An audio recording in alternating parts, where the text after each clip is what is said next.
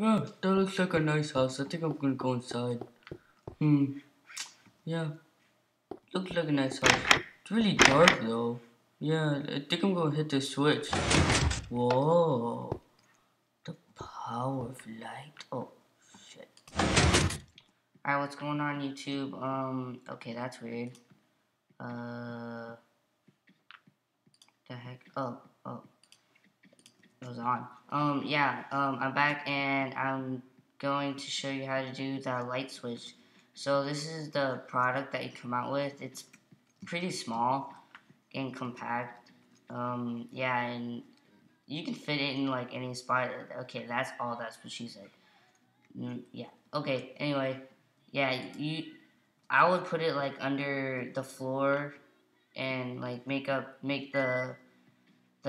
glowstone pop out like that. Like let's say the red one's the glowstone, the blue one's just like the normal floor. The the glowstone would pop up and be like a light.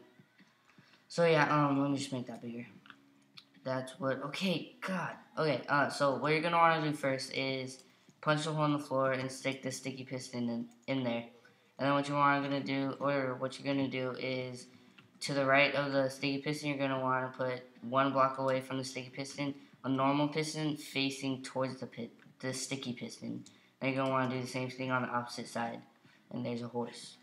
And then what gonna want to do is put any type of block you want or what you're using. I'm using sandstone right now, and you put it like right in front of the sticky piston, and you put a redstone torch on that block on the side that's facing the sticky piston. Yeah, and then you put a repeater here, and you want to right click it twice, and put it on the other side too.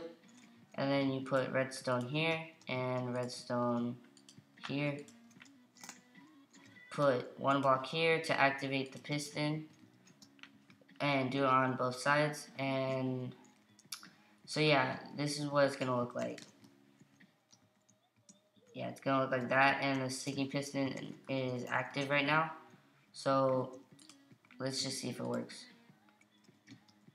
Yeah, it works. So what you're gonna do right now is, where's my mouse? Oh, there it is.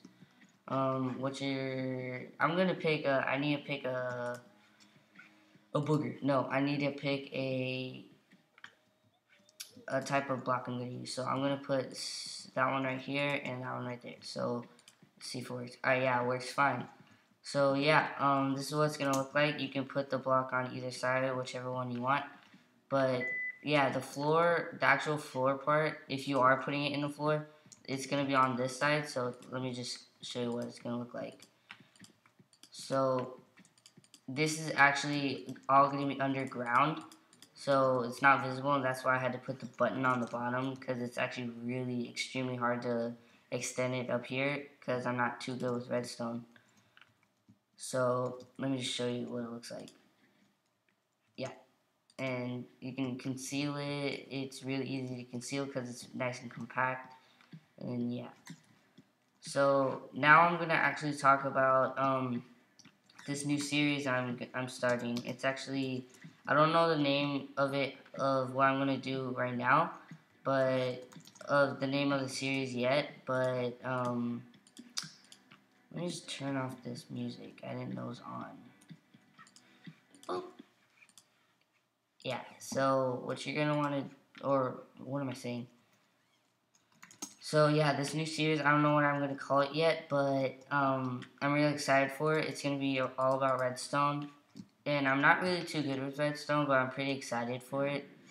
And here's a little sneak peek of not one of my inventions, but something I made. It just rebuilds by itself. So yeah, I don't know what I'm gonna name it yet, the redstone series, but if you can leave a comment down below and think about what I should name it, please do. And let me just turn time night. Yeah, these inventions, they're going to be tutorials and just showing you how to make stuff. I really want to show you this one, which will be in the next video, and that one's just really annoying. I'm probably going to make the next video right after this video, but it is 1:40 in the morning and I'm kind of tired. So yeah, hope you enjoyed my video. Comment, rate, subscribe, and I'm out. Peace.